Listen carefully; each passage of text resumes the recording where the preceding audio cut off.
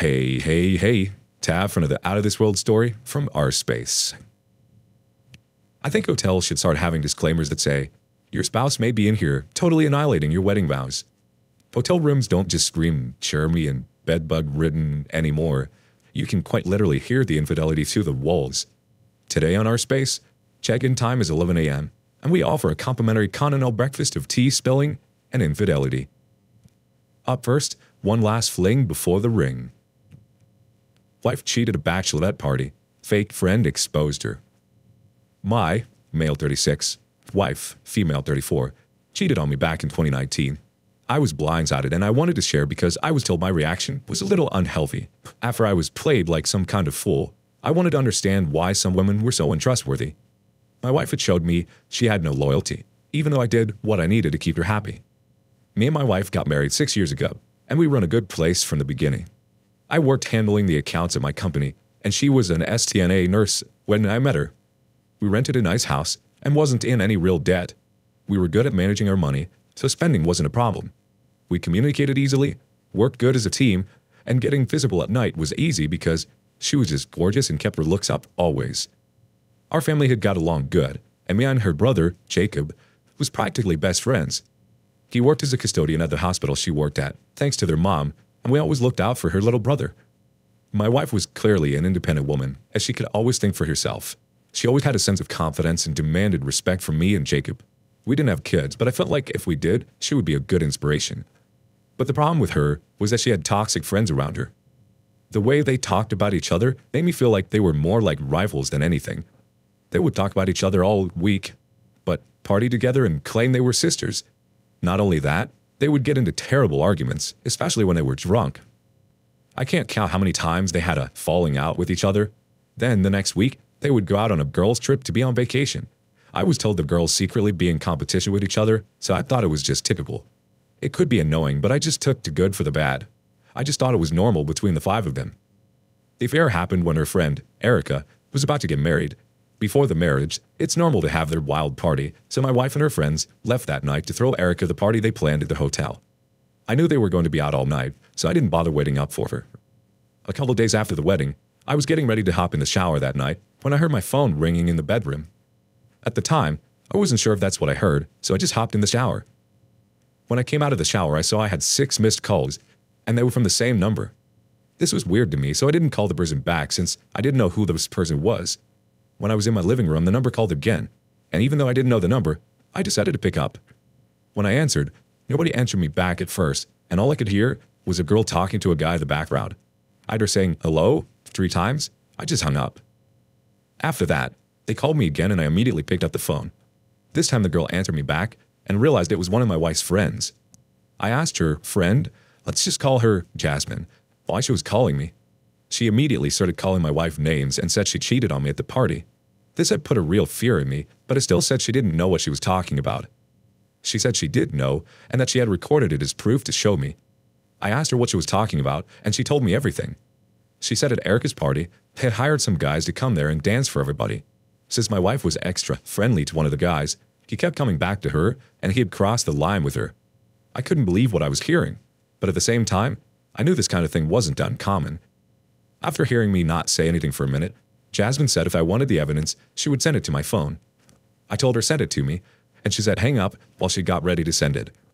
After about 5 minutes, she sent me 4 video files, and when I looked at them, I had collapsed on my couch seeing the proof. I called Jasmine back, and she asked me did I get it, and while being choked up, I said I did get it.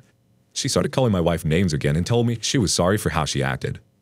I asked her why she would do this to somebody she claimed was her sister, and she never gave me a direct answer. She just said my wife and her friends were a bunch of hypocrites and called them fake. I asked how did she get my number, and she reminded me my wife called her from my phone asking directions for a dinner party she had at a restaurant. She said she was done being their friend and said that Erica was doing bad things too. Jasmine said talk to my wife about it, and I told her she was at another friend's house at the time, but I definitely was. After hanging up, I was falling to pieces. I knew I had to confront her. There was 4 full videos of my wife being with another guy. But after that, I didn't know what my life would be like and how she could do this to me. I never trusted these parties, but I didn't think it would happen to me. I don't even get invited to these things. When my wife got home, I confronted her as soon as she walked in the door. I asked her how she was doing and said she was tired but fine. I told her I never asked her how Erica's party was and did she have fun. She seemed caught off guard a little, but said it was fine. I told her Jasmine said she had a fun time and that she even recorded her to show me later. She looked spooked and asked me what I was talking about, and I showed her the videos of her and the guy getting it on that night. First, her jaw dropped, then she screamed at what she saw. She begged me not to leave her and said Jasmine was doing this because my wife had replaced her with somebody else to be one of Erica's bridesmaids. She said her and Erica got into a big argument about it with her and Erica uninvited her from the ceremony. When I heard this, I could kind of see why Jasmine was mad, but not to go this far though. It didn't matter to me because I told her I was getting a divorce, and that's exactly what I did. To the whole divorce, both of our families wanted us to reconcile. I was told even though she shouldn't have done it, it was a special night for them, and I wasn't supposed to have known. I told them that was supposed to be for the bride, and even if she was, I wouldn't stay with her. I couldn't believe my wife was doing this with this guy, especially in public. After finally getting divorced, I still couldn't leave the situation alone. I got in touch with other guys that dance and asked them about getting women. I even asked women. The women said they don't, but no girls who did it for extra money. The guys I asked said they get girls all the time, especially the bride. One guy said when he started, it wasn't like that at first, but the women started wanting it, and it just became normal. When I told my friends this, they said it was unhealthy and I should stop talking to them. I don't know. I guess it was just how I was handling it at the time, but I don't see anything wrong with it. I just couldn't get those videos out of my head, especially when the guy knew she was being secretly recorded. Right now, my ex-wife lives in her own apartment close to her job somewhere. I used to see her family once in a while, and they still ask me to forgive her because of the circumstance, but I can't do it. I hate to admit it, but Jasmine was right when she said my ex-wife was a fake friend. But apparently her love was fake too. Now she don't regret it, I hear. Thank you for reading through all of this, and please continue to stay genuine.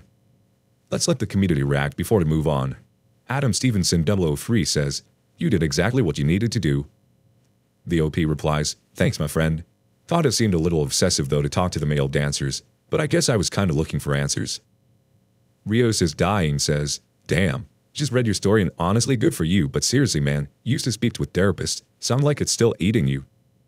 Admirable Ad 801 says, "The downplaying by your wife and the family is mind-blowing. Just take your wife giving a BJ in your stride. On the chin. Move on. You did the right thing, bro. You're a good man. Never lower your standards. The fact she said to you the girl did it because she was removed as bridesmaid is as if this was nothing. If you stayed, you would have doubted everything from there onward. There's a difference between being the life of the party and being a self-absorbed schmuck. Just think if you stayed, you would have stood next to the bed after she delivered your first child. Your first thought would be, who your daddy? I can understand your way of grieving. If something bothers me, I pry it open. The only thing that never made sense and I could never understand is how you can get married, say your vows, then go and cheat. Whether it's an inch or all in, it's there and it's a choice where the betrayed spouse has no faculty of choice, nor is him or her considered. I like to read these threads where you get the betrayed spouse with conviction enough to say no. Glad you value yourself to walk away. She can now give BJs at all her friends' bridal showers. One more thought. Do you think your ex-wife gave a BJ to all the strippers at her bridal shower? She guaranteed did that. Your whole marriage was to a self-centered idiot. When you're on your own, away from your significant other, that's what you default to. That shows your character. Be glad you never had kids. If you had, you would have had to do DNA testing. Good luck, bro. Suddenly thinking of you, ex-wife bridal shower 7 years ago, puts everything into perspective. The girl who told you should get a big bunch of flowers. She saved you from a bad marriage. I don't think you did anything wrong by seeking out answers, OP. I think it's a very natural thing to try to make sense of things and understand what had happened or where it went wrong. Moreover, you did nothing wrong and you didn't deserve any of this. If she was that flaky, unstable, and two-faced with her friends that she called sisters, there's no saying what she's capable of doing against her own husband. And to say that it was a special night, there's never any circumstance which excuses infidelity. I don't understand how people can live with themselves after hiding things like that from the one they love. I don't want to make any assumptions, but I will. By the sound of it, your wife sounds like she's got a huge ego and is constantly looking to feed it. She may have looked at herself as untouchable to consequences. Like maybe she did this with some nobody to prove to herself that she still got it. Either way, she doesn't have it, and you definitely deserve much better than her. Do you think special occasions like bachelorette or bachelor parties give you a hall pass to cheat? Spill your dirty secrets in the comments below. Up next, Viva Las Vegas. Turns out, what happens in Vegas doesn't always stay in Vegas. Not a business trip. I have posted this before and deleted it. Things have changed since my original post. This all started a year ago in March of 2021. My wife got promoted and went on her first business trip. The company has an office in Las Vegas. Her trip was with the owner of the company and a few other people.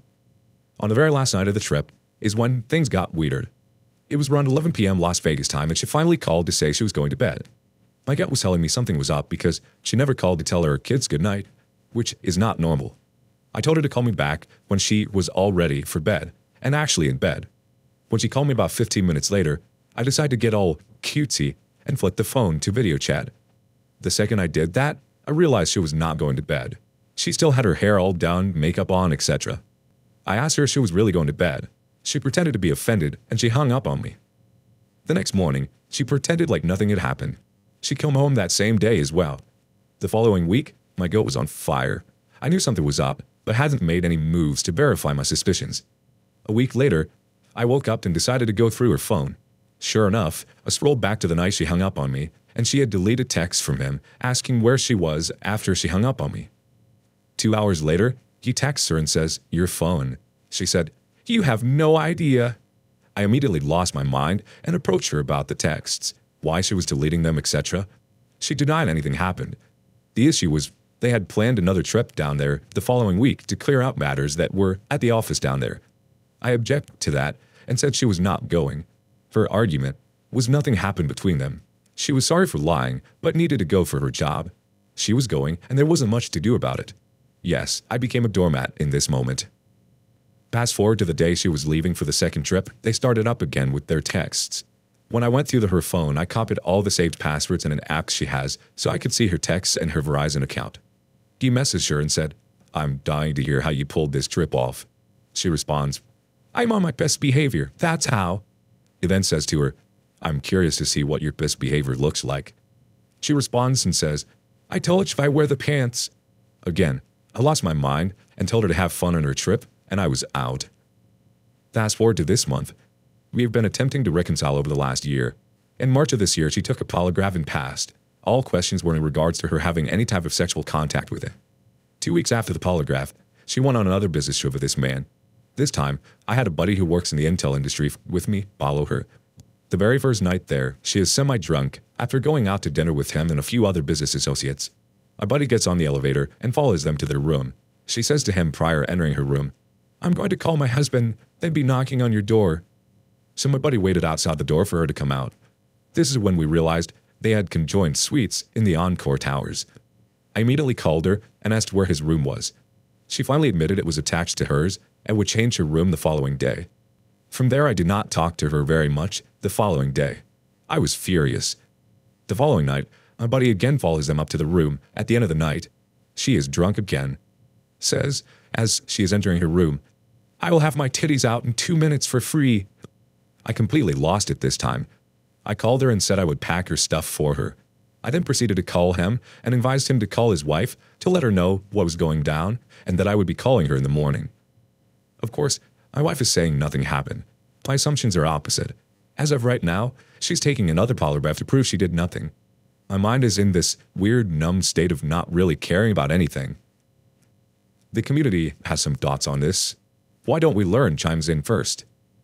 Posts like this one bring back the memories of believing my wife was cheating on me, but not having solid proof. The months of that, until I found out for certain, were torturous, devastating. Harder, I think, than the actual revelation. I must have some level of PTSD because I'm sitting here shaking and finding it hard to catch my breath. And for me, all that happened 17 years ago. My heart goes out to you, brother. No you have to go through what you're going through. Edit. As a part of my bachelor's degree, I wrote a paper which was the result of a year of secondary research. The paper was about the science behind the detection of deception. So, of course, some of the paper was devoted to the polygraph. You should know that the very best polygraph operators do about as well as flipping a coin on their detection of a lying subject. Don't waste your money on a polygraph examination. Look for other ways to find the truth. The OP replies, "Yes, I have no solid proof. It all looks really bad and she admits to saying stupid things. She also wants to go to therapy and all that, but even if nothing physical happened, the lying and deception are not a marriage therapy issue." Enforcement X adds on, "You're correct. A normal, well-adjusted person who found themselves in this situation the first time and who spent the last year reconciling would go out of their way to not resume the exact same behaviors that landed them in this mess in the first place. And to be clear, adults don't get adjoining rooms, get drunk together, talk about having titties out, and not be screwing each other. No matter how much she denies it, it's just not the logical scenario. The next comment comes from Blade982. I'm sorry, but what are you doing? You know she's cheating. She knows she's cheating. He knows she's cheating. They've mocked you behind your back, and you're just letting them continue because you don't have evidence? What kind of evidence will actually cause you to take action? Because there's been lots. You seem unwilling to accept it. And the polygraphs? Worthless. No one is this eager to take them unless they know they'll pass them, and she's not passing them because he's honest. I feel like you're totally being played here, OP, and I think sometimes we have to really lay it all out on the table and offer that ultimatum until someone actually gets it. It's going to hurt, but you need to crack the whip, or else she's going to continue on this way for God knows how long until you actually get evidence. But by then, you're going to be miserable and wishing you had done something sooner. Always follow your gut. Nobody says what she's saying and isn't cheating. Kick her out and tell her exactly where to go. And all you people listening, why don't you repent your sin from Vegas in the comments below? Thank you for joining us today on Our Space. Like and subscribe and hit that notification bell so you don't miss out on our next video. We'd hate for you to miss it. Also, please let us know what you thought of today's content. We love hearing from you. Until next time.